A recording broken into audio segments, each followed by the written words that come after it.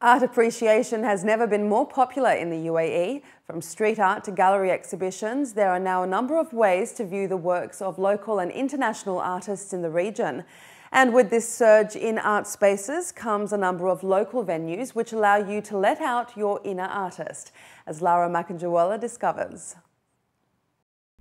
If you open any newspaper, you're likely to find information on upcoming art exhibitions or new art installations which have landed in the region.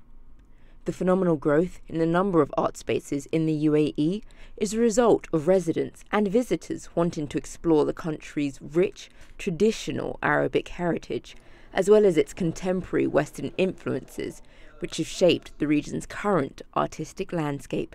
I first had visited Dubai about 25 years ago. And now it is much more different, much more contemporary and very competitive. It seems that all the big names, the big artists are represented by galleries here, but it's very difficult to break through. There's a lot of Lebanese, Iranian, Persian art, a lot of calligraphy. Anna is a painter from Malta living in Dubai, who, like many other artists, has exhibited her work in the region, in venues such as the Clubhouse in Meydan Heights.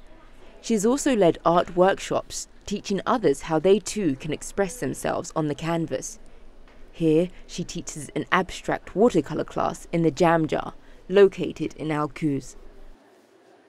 Open for over a decade, the Jam Jar is one of the community art spaces in Dubai which offers budding and established artists of all ages the opportunity to experiment with their creative skills through its range of workshops, DIY studio and exhibition space, which explore various art forms from watercolour and acrylic paint to photography and film. Whether you want to appreciate, whether you want to learn. So I think through Jam Jar, people have definitely had different avenues in which they could take their first steps and then take it from there to see, how deep do they want to get into this, whether you're learning, buying art, or just every now and then doing it for a hobby. And it's really, obviously, it's really therapeutic and relaxing for somebody who doesn't want to really look at doing it professionally. So people come here for many reasons. They also have fun with it. People just have a lot of fun with making artwork here because we have a DIY studio. Anyone can walk in, never having done it before. I'm a primary teacher, so we brought all the kids here and they had an amazing time. So we checked out online. I'd been checking out sort of art courses, which were quite hard to get hold of. And Jam Jar had this amazing Anna, who's amazing at like watercolour, and we checked out her website and just thought it'd be great to sort of learn how basically paint works on paper really, which is what she did the workshop on, so yeah, it was great. So what exactly makes Dubai and the UAE an increasingly popular destination for professional artists, local spectators and tourists? I think it's a perfect time to be in Dubai because a lot of designers and architects want to collaborate on projects and make it look like one and not seem like art as an afterthought. So it's great to see all projects being a holistic design. Professionally, there are professional artists, there are commercial artists, and there are artists who work with galleries. Not too many of those, but there are a few that I've known over the years.